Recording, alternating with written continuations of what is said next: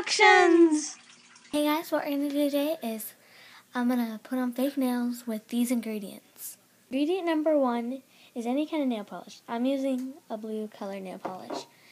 A clear colored, any kind of nail polish, scissors, and tape. And if you want, you can have a paper plate. I'm using a paper plate so it doesn't get messy. Take the tape and just get a little bit, not too much, but not too less. And don't put it on the full nail. And there's going to be some extra coming off, so don't worry about that. Then take the scissors, cut it down shorter.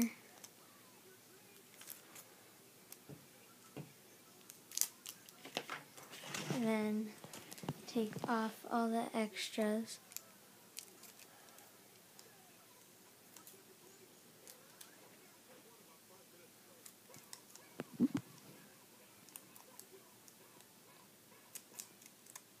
Take the tape, and you don't want to get some, but don't get too much. But you don't want too less. Put it on your nail, but don't make it like all the way back. Just put it like halfway on. And then you want to take your scissors, put it down halfway or somewhere not too long, not too short. Cut all the extras off. Then when you are done doing all that, you fold it so there's a stronger nail. Then after that, you take this. You want to open it, and then I forgot a step, and it's to cut it the way you kind of want, like that.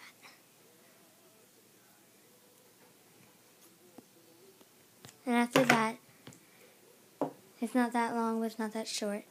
You do take the nail polish and just paint it. I'm going to have to do a couple more coats than just one. And then after that, when you're all done, you're going to let it dry. And then when it's done, you're going to put this coat on the top and put it right in there.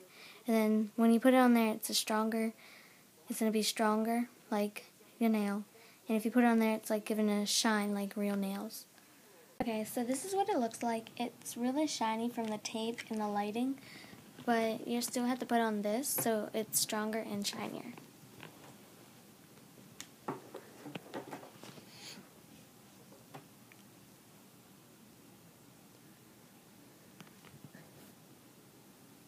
And then after, you're gonna put it like right under the nail.